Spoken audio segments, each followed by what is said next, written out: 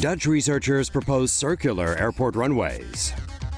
Scientists in the Netherlands are working at the country's aerospace center to develop circular airport runways.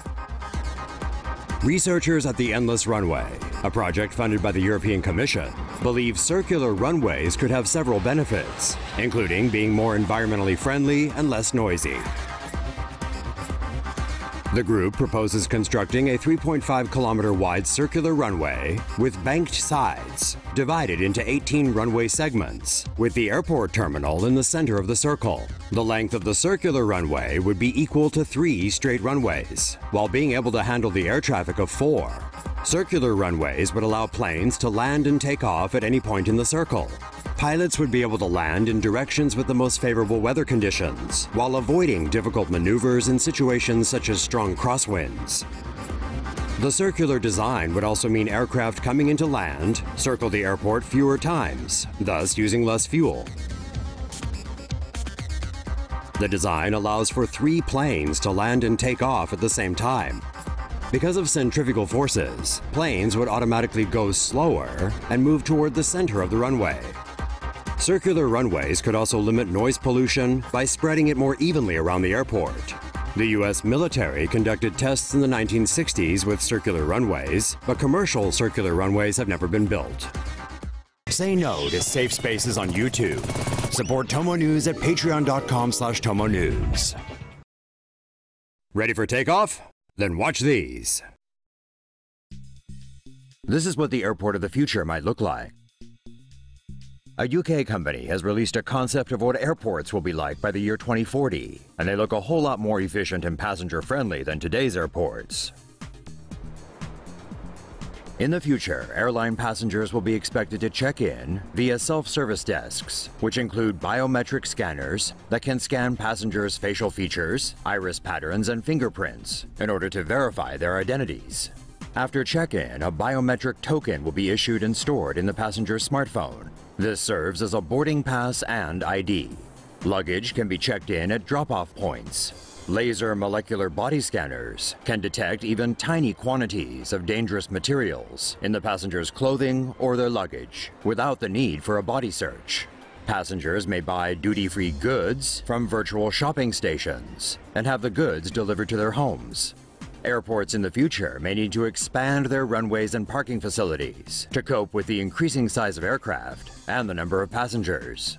Airport control is likely to be operated remotely from outside the airport, with staff monitoring live video footage of the facility. Upon arrival, passengers will be notified when their luggage is ready for collection. When an airport enters the full self-service phase, passengers will get help from virtual assistants. And in fact, many such technologies are already being implemented. For example, biometric scanners are currently being trialed at Heathrow and Schiphol airports. Sleeping pods allow people to catch some shut-eye, pretty much anywhere. Google is famously known for these babies, but they're not the only company that allows workers to sleep at work. With the London Olympics approaching back in 2012, one local English company anticipated that heavy traffic would affect employees' commutes. So the company built sleeping pods that allowed employees to sleep in the office with privacy. These sleeping pods included a single mattress, while more advanced models also featured a stereo and a mirror. And now people can also choose to sleep with some privacy and dignity at airports instead of sprawling across several seats in front of gawking onlookers. Abu Dhabi International Airport was the first airport in the world to offer sleeping pods in 2013, although the service has since extended to many other airports worldwide, from Dallas-Fort Worth to London Gatwick. Abu Dhabi's Go Sleep sleeping pods allow users to lie completely flat. Each pod is able to partly or fully block out sounds in the busy airport, depending on the user's preference. Later stage pods will offer Wi-Fi access, power sockets for charging electronic devices, and space to store luggage under the cushion. The Go Sleep sleeping pods can be rented out for about $12 an hour, or about the price of 3 coffees. As we grow more aware of the myriad of health issues that come with sleep deprivation, sleeping pods seem increasingly desirable. Sonic nets could prevent bird strikes at airports. Researchers have found a new way to prevent bird strikes at airports, a problem that has cost the aviation industry billions of dollars worldwide. Bird strikes are a serious problem for the global aviation industry and are blamed for 255 human deaths between 1988 and 2013. Traditional methods used to reduce bird strikes include shooting, poisoning, scaring them with dogs, and capturing the birds. However, none of these methods are highly effective. Looking for a high-tech method to scare birds away from airports, researchers in Virginia set up a sonic net zone near an airstrip.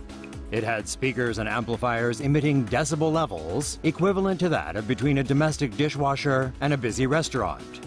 The noise disrupted bird communication and forced them to go elsewhere. The experiment found that 80% of the bird population near the airstrip area was reduced as a result of the sonic net.